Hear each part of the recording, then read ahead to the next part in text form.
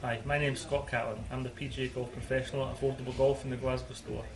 If you look for any help on your swing or tips, please come into the store. Thank you. This tip today is for most amateur golfers is to try and hit a bit more up on the ball with the driver, not down on it, taking divots and putting a lot of left to right side spin on it. So we're looking at the setup. As we've discussed before and in previous tips, we know how to set up to the driver now. We're looking at the setup for the golf club here in the ball position and the tube.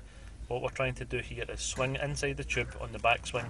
As we come through, miss the grass or the astroturf, hit the tee on the up and make sure the club and the ball rise above the box without hitting it. If you're coming down across it, there's a good chance you'll hit the box.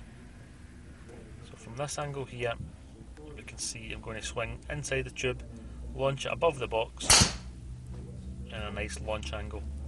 Same again, out and up. Thanks for watching this short video. If you're looking for any more help, please contact Scott in the Glasgow store. Thank you.